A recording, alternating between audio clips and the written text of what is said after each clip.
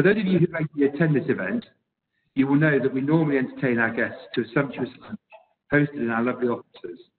As I stare at the depressing-looking homemade sandwich and the packet of biscuits I've managed to scavenge from another meeting room, and having spent the last 3 months at home working in my office there, I can testify to the fact that things are not normal.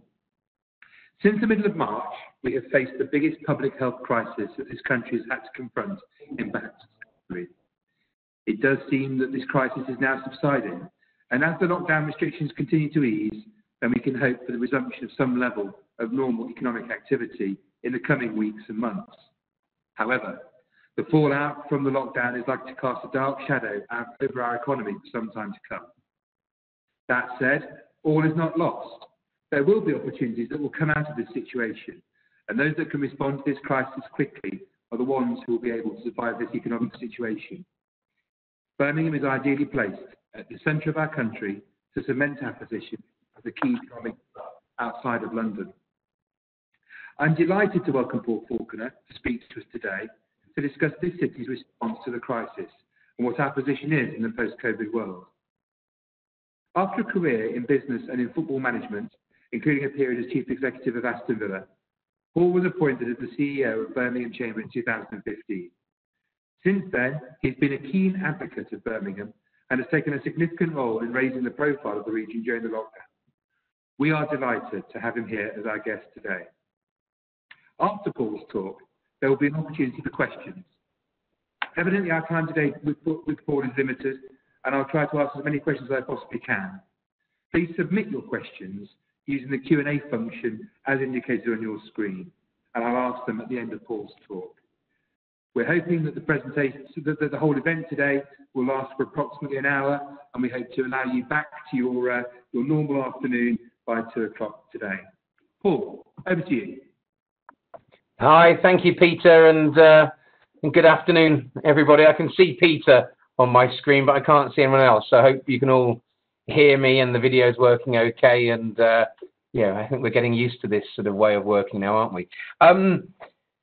So yeah, I think, when you're talking about the whole COVID situation and coronavirus and trying to stare into the crystal ball around the future, I always think, where do you start, really? The scale of this is just quite remarkable, and I think we're sort of seeing that on a day-by-day basis and starting to really wrap our heads around it. I mean, just a little bit of scene setting, first of all, in terms of the Chamber of Commerce. So the Greater Birmingham Chambers of Commerce, we represent nearly 3,500 businesses across our region now. We're an independent, not-for-profit organisation, and our core purpose really is to help support businesses, to connect them together, and in the normal order of business, to help them grow. I think right now, and since the middle of March and the onset of COVID-19, our focus has been very much on helping to do all that we can to keep business moving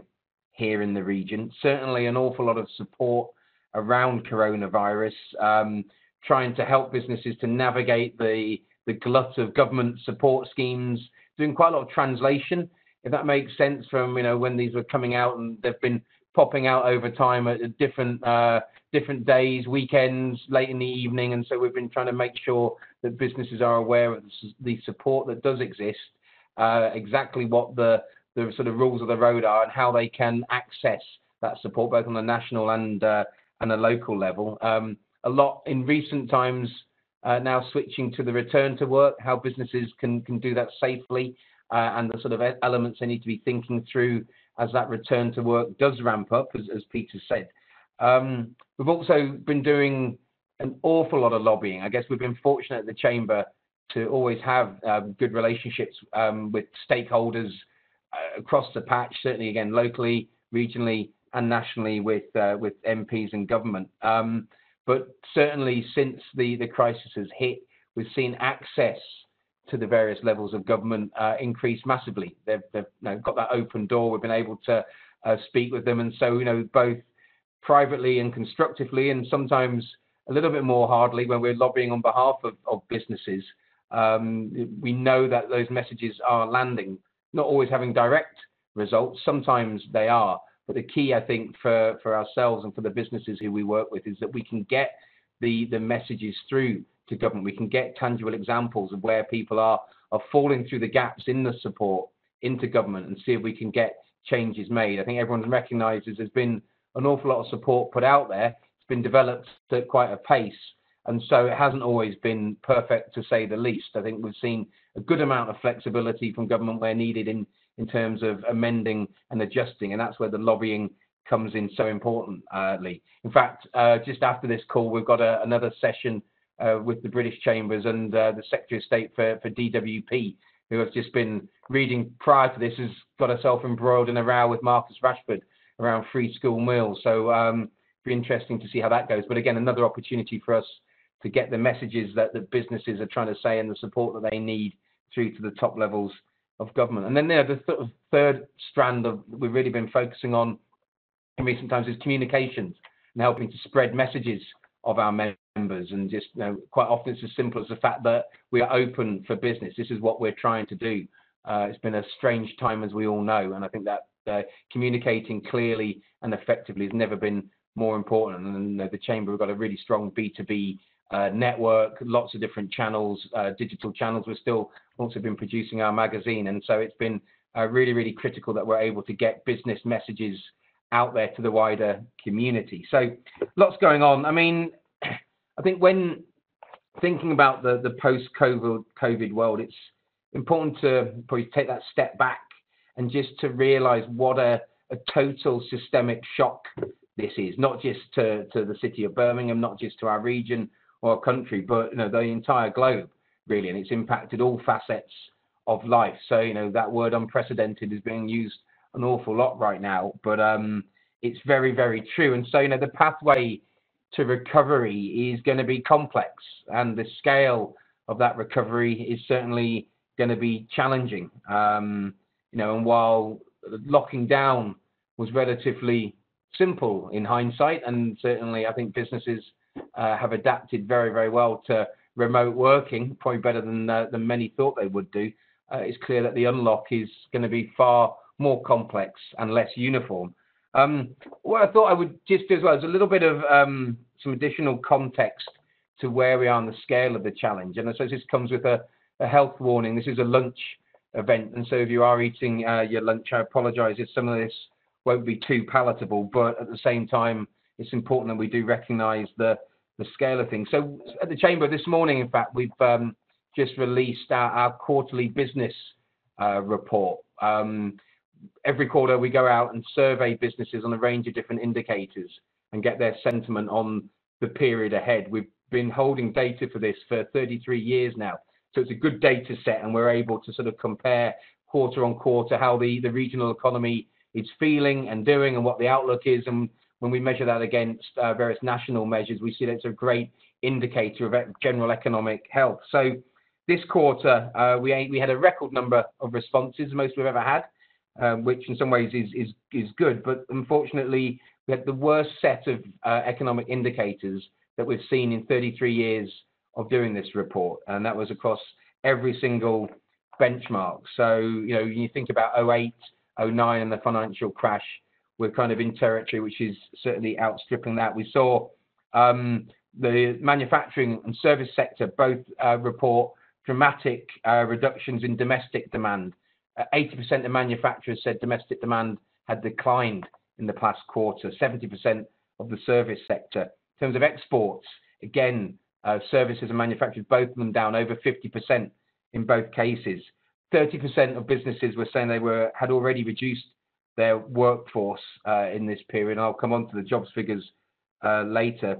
We had 54% of responders saying that they were cutting CapEx spend, and 45% were cutting their training spend. And over 50% of everyone who responded said they expected turnover and profitability to decline in the next 12 months. We'd never seen those indicators over a 50% in terms of negative sentiment. So the QBR, the quarterly business report, is very sobering. What I'll do, I'll either stick a link to it in the chat, or I'm sure the team at Clarke Willmott will be able to send a link around if people want to dive into that in a little bit more detail. You may also have seen the ONS release the latest jobs figures today. So I just sort of printed these off beforehand. I think the national numbers had 2.8 million people now claiming benefits, which is up 600,000 since March.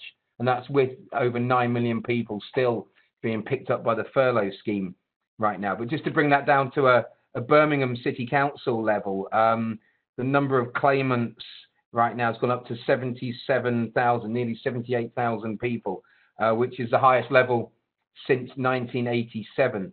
And since February, we've seen the number of people claiming unemployment benefits increase by 60%. So that's through to May, but I think just gives a sense of the scale of the impact that is already being felt. And I'm sure there will be, sort of more to come, as I say, as the furlough scheme tapers off. So, the data is bad. It's probably not a shock given what we have gone through. Certainly doesn't feel good when it's laid out in sort of stark numbers in front of you. But I think it's important that we don't bury our heads in the sand. It's important that we understand the full scale of this. Certainly from a chamber point of view, we will be using these results, and we already are, to lobby government to, again, emphasise the need for support to continue and where we can get it more targeted, and also for some smart decisions to be made on certain measures, which I'll touch on later. And it gives a sense that I'm sure people would have heard conversations around what type of recovery are we going to have. And in the early days, people were talking about a quick bounce back and a V recovery. And sometimes it was maybe going to extend out to a U-shaped recovery where we'd sort of take a little bit longer to get back to the levels where we were before. The pessimists were talking about an L-shaped recovery where we drop off the cliff and then continue on a lower line. And I think the most optimistic I've heard right now is that it's going to look something like a Nike swoosh. And we're seeing lots of graphs with straight lines plummeting downwards. But as we say, hopefully we're getting towards the bottom of that, and we're going to start seeing an upturn, which, as I say, will be far more complex, I think, than the switch off of the economy. And I think that's really one of the areas where you can see it right now, where government are trying to get the balance right between restarting the economy, unlocking, getting people back to work, getting shops open, which happened on Monday, and then the hospitality industry in the coming period, but doing that safely and in a way which minimises the risk of a second wave, as Peter touched on earlier. I mean, just a little bit on the health side of things. I had a conversation with Justin Varney, Dr. Justin Varney. He's the Director of Public Health in Birmingham. Again, he participated in our quarterly business event this morning. But he was saying that about 4 out of 5 people in the UK haven't yet had COVID so far, and we're still in Birmingham, just in Birmingham itself, still getting around 5 or 10 cases a day. Now that's significantly down from where it was a month ago when we were up over 100 cases a day. So definitely trending in the right direction. But what I found particularly interesting was his take on social distancing, and sort of saying that there is no doubt that it does make a big difference, and asked him about the difference between 2 meters and 1 meter social distancing, which is a topic which is really live at the moment. And it's a very sort of great way of describing this. And the difference between having 2 meters to 1 meter, according to the science, is that if you can imagine a room of 100 people, with your socially distancing at 1 meter, then 33 people in that room are likely to catch or will catch coronavirus. If you're at 2 meters, then that number goes to 3 out of 100. And so from a scientific point of view, very clear that 2 meters remains an important distance for minimizing the potential spread. But I think as you balance it up with the need to unlock the economy, and certainly that's something obviously that the chamber we're keen to do, but keen to do safely. I suspect that we may not see a straight switch from one to the other, but there may well be nuances, because 2 meters is when you're sat face to face, but actually if you're side by side or back to back, etc., then there's going to be more leeway. And so it'll be interesting to see what rules are sort of passed down from government, certainly for the hospitality industry, restaurants, bars, hotels, etc. in the coming period. We're still expecting an awful lot to be unlocked around the 4th of July, but waiting for confirmation right now. So it is complex, the unlocking. Been talking to some businesses who have unlocked over the past few weeks and seen business absolutely booming, and in some ways helping them to make up for some of the period where they were locked down.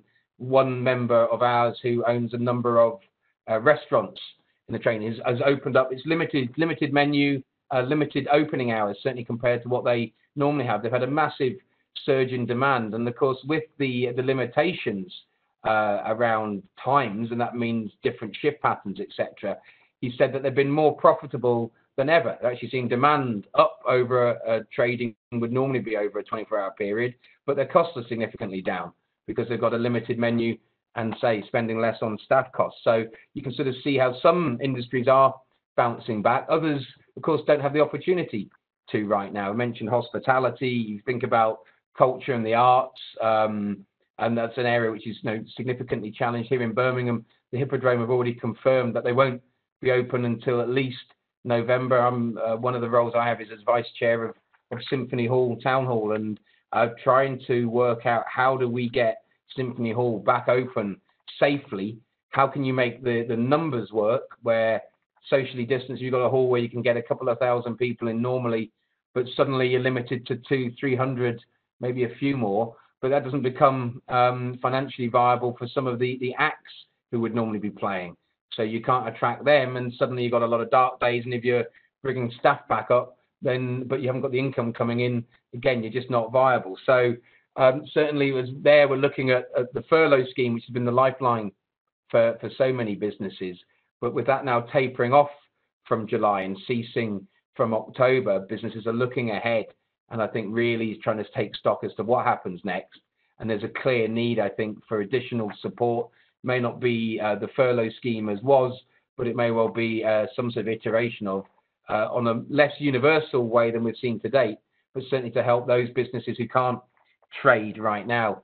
Same, should just touch briefly on aviation, where it's slightly different. But Birmingham Airport, for example, is a massive regional economic driver. I think it adds about 1.5 billion GVA to our economy every single year. And I think there were some flights just starting from Air France actually this week, but been operating at about 3% capacity in recent weeks. And when you just think of that in terms of every business, it's absolutely crippling. So it's important that we get that functioning again. But then something such as the quarantine rules, which have been introduced, started last Monday, just not helping the industry to be able to get back to work. Just doesn't seem fair, let alone the actual health benefits of that. So there's an awful lot of lobbying going on around there for those rules to be released so that aviation and the airport can get back functioning in some way, and again can start sort of fueling our regional economic recovery. So I mean, just switching a little bit more into the region and what is going on around the recovery. There's a lot, while recognising the complexity. From a West Midlands Combined Authority perspective, the Mayor is leading a lot of activity right now. He's got an economic impact group, which was set up very quickly as the crisis started to hit. The Chamber sits on there, and so we're able to, again, feed in the voice of our members and the broader business community, together with a whole host of regional stakeholders, other business groups, and some leading private employers as well. Right now, they're focused probably on three key things. One, we're expecting, they're calling it a fiscal event, so it's not a budget. It's going to be a fiscal event from government at the start of July, probably the second, maybe the third week of July. And so the region is working up a bid right now to come up with sort of shovel-ready projects, mainly going to be around sort of capital and infrastructure projects, which can get going in the next 3, 6, 12 months' time, so they can really make an impact and provide some jobs. But there's a sense that there's going to be some additional financial stimulus available, and we want to make sure that the West Midlands is right at the front of the queue with some smart opportunities there. So that's a work right now. A lot of lobbying going on as well. Definitely the response to this is being managed centrally down in Whitehall. Understandable in many ways, because it's affecting the whole nation. But at the same time, we need to make sure that the regions, and I think in our region with the combined authority structure, we can be well placed to know what works best for us, and we want to get some more regional control over the various measures and options around unlocking. So a lot of lobbying around that, and then a longer term recovery plan, which is aiming to sort of ensure that over the sort of next 6-12 months and beyond, that we don't just bounce back as a region, but come back better than ever. And I think that a lot of that is around building on strands that were in the local industrial strategy. Certainly there's a lot of focus on green growth, on electrification,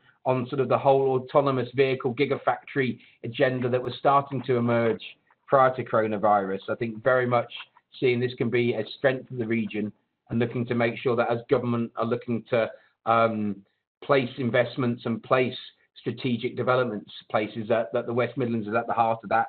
An awful lot of focus on 5G and digital connectivity as well, where we've been a test bed for 5G, want to do more around that, and also life sciences.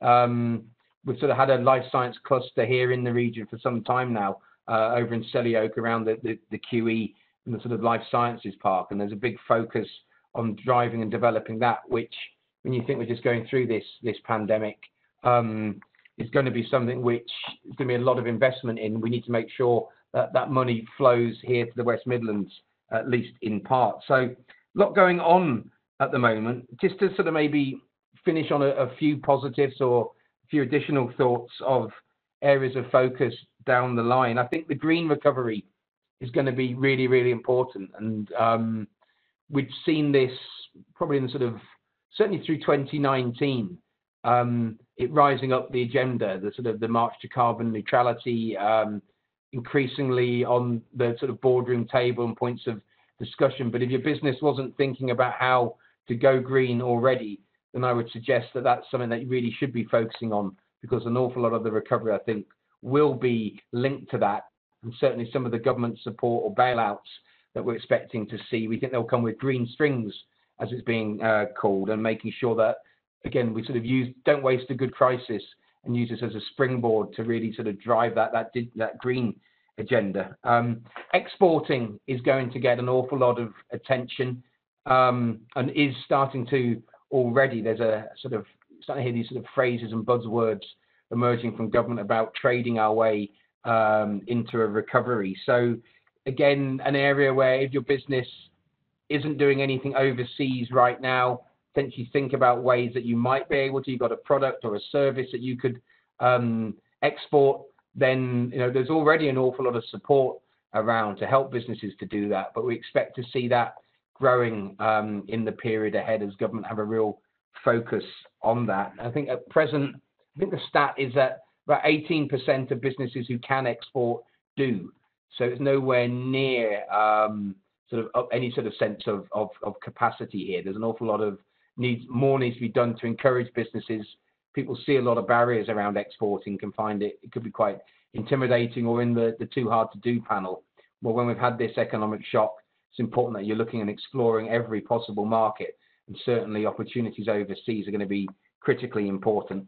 I can make a nice little plug now on that, if Peter will forgive me, because next Wednesday, the Chamber, we're running a trading internationally in a post-COVID world conference from 12 o'clock until 5 that everyone's very welcome to attend. It's free to jump on. We've got the Secretary of State for International Trade, Liz Truss. We've got the US Ambassador, Woody Johnson. We've got a couple of local MPs on there as well, and also some businesses here from the region who are trading overseas, and some from overseas who've got their experience. So Jim Shark are joining us, and also a company called Halo Top, who make this low-calorie ice cream that I've been reading lots about. Haven't actually tried any yet, but again, imparting their sort of experience of how to do it well. And I think that really getting your mindset around how could you look to export is going to be critical for businesses in the period going forward.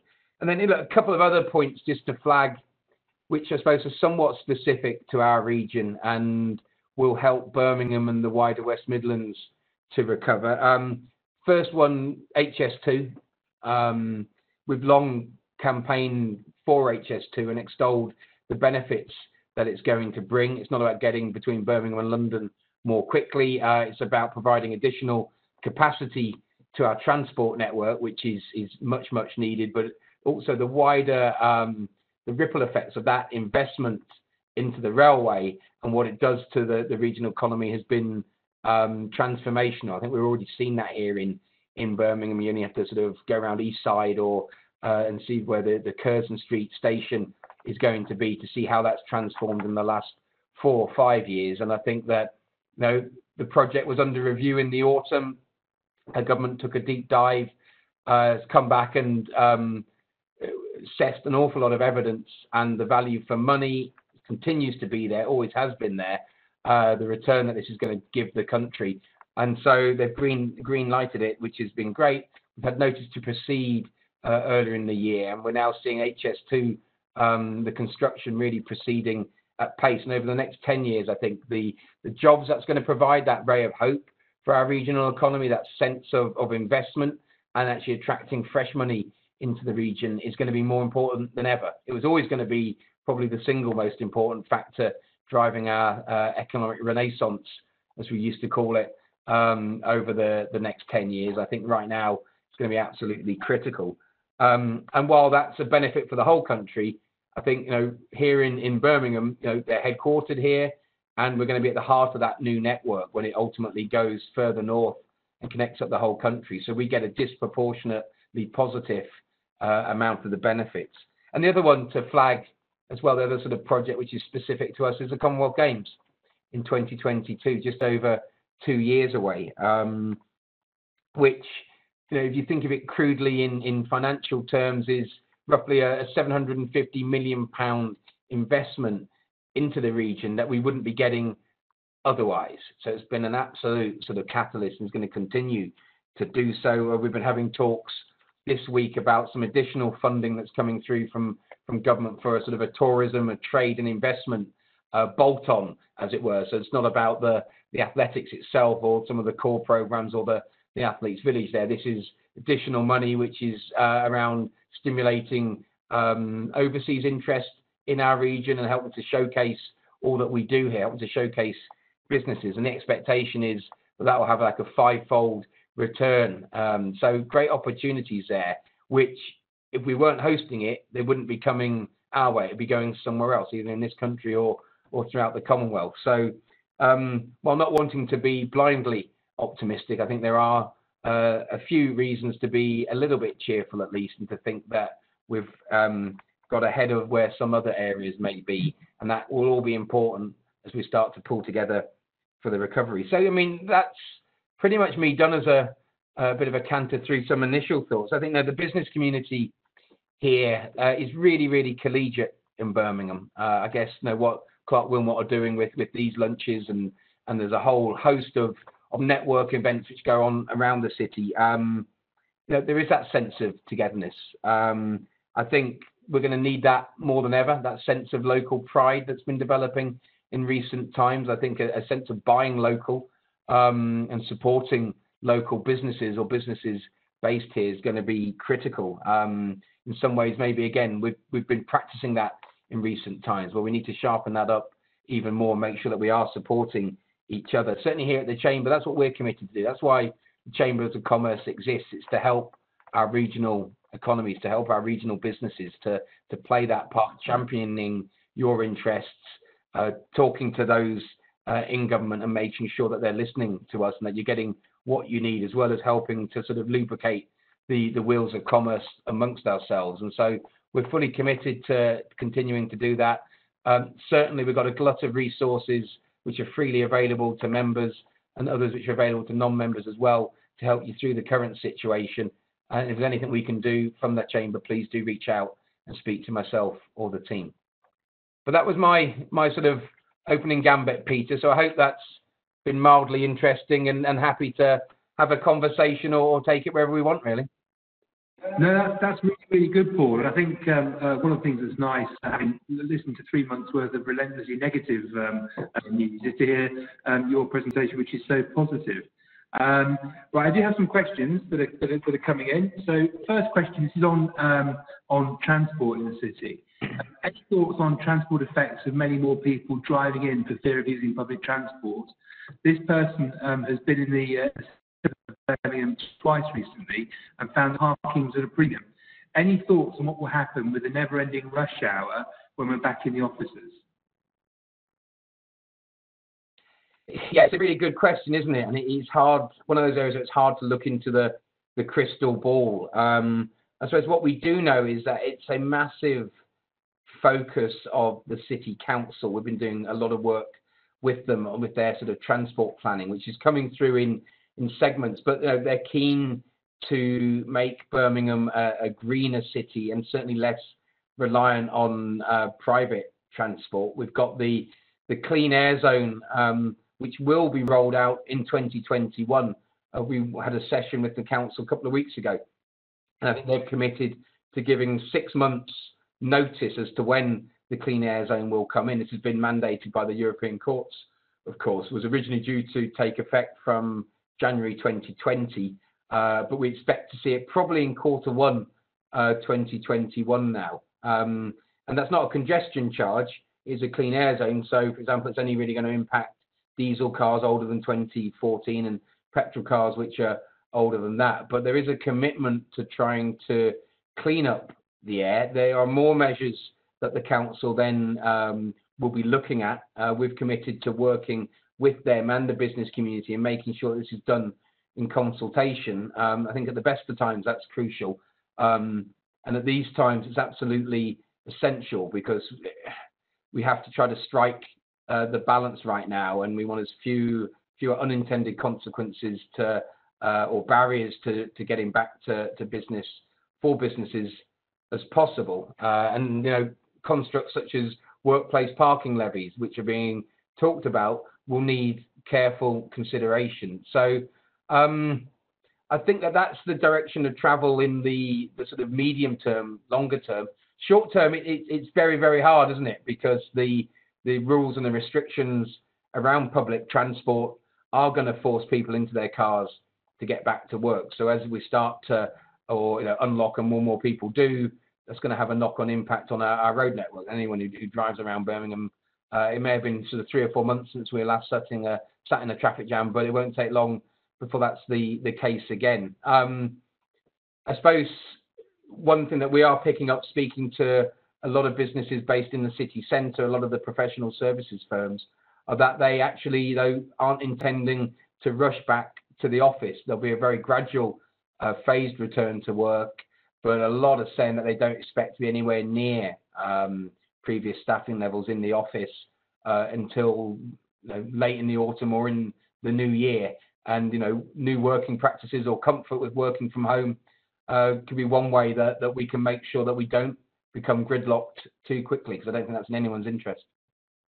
So linked in with that then, Paul, if businesses move to greater flexible, so this particularly applies, I think, to professional services firms like this, our firm.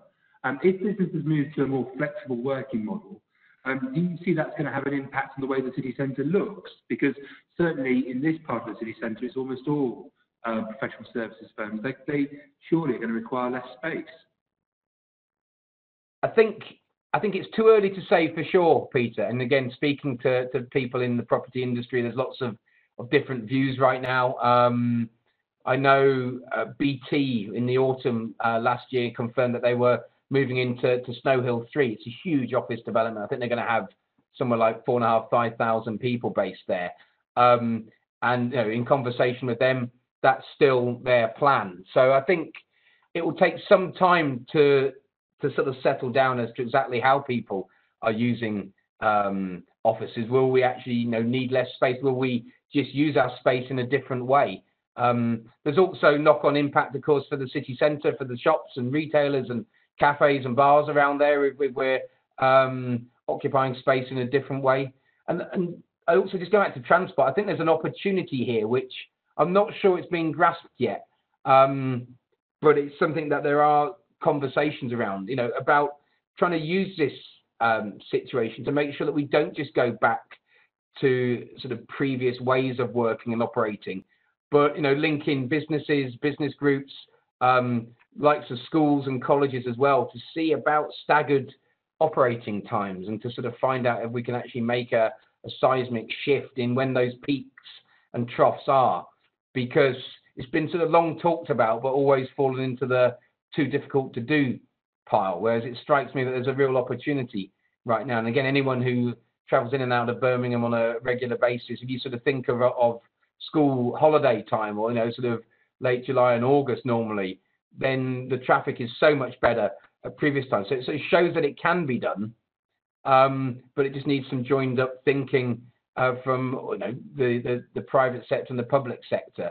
But before we get back to just being sort of stuck in the tunnels in your car at 5 o'clock, or really from sort of 4 o'clock, then I think that probably some real planning and mapping needs to go on there. This is a question that's kind of linked into what you've been saying, but more from a retail perspective.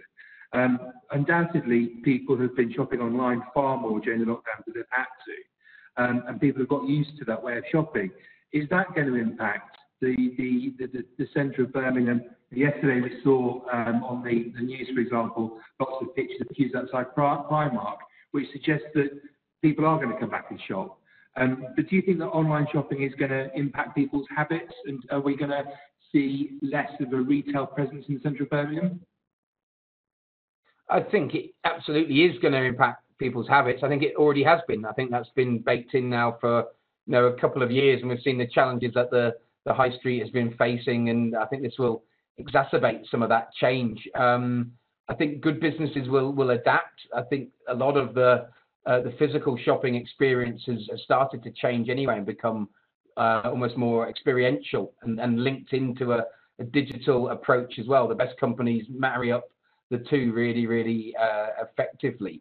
And I think in this period as well, we've seen certainly some of the smaller independent retailers and restaurants, for example, adapt. And if they weren't or didn't have an online offering to date, then they've been very innovative and are starting to do things. People like Loki Wines, based in the arcade, or Opus Restaurant on Cornwall Street, who are now doing the sort of the dine at home opportunity. And will those things stick as our habits sort of change, or will people be keen to get back together as soon as we possibly can? I think I don't have that crystal ball, so I don't know definitively, but I think it certainly sort of shows that the best businesses are going to have to be nimble right now, and sort of really sort of think carefully about how they position themselves. Getting a little bit maybe more dry as well. I think we definitely, and we continue to call for a fundamental review of business rates, because it does feel that the existing structure is outdated and penalises certain sectors who are probably facing the biggest challenges right now, such as the retailers. And I mean, Birmingham's always had a really vibrant social scene. Do you see that recovering? I would imagine so.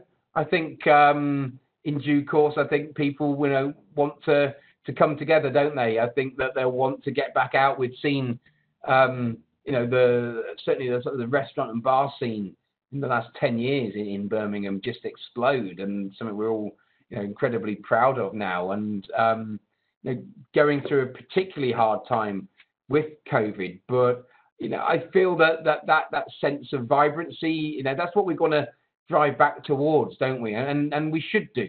We should get that. The fundamentals are strong here in the region, and I think that, as you said, that sort of the nightlife scene will flourish as well. And we've got a massive university and college sector here. We're a really young city, and again, I think that will allow us to maintain that sense of energy, which has been one of the hallmarks of this sort of period in the last 10 years. We've seen Birmingham sort of find its mojo.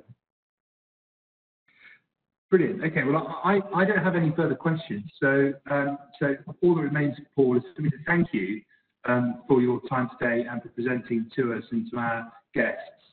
We're really, really grateful for your time and for sharing your views today. As some of you on the call will know, Paul has supported us before by speaking at one of our lunches, which we actually held in the office. And we hope that we can see him and everyone attending today in person very, very soon. We'll also keep you notified of further events that we run that might be of interest to you. Many thanks.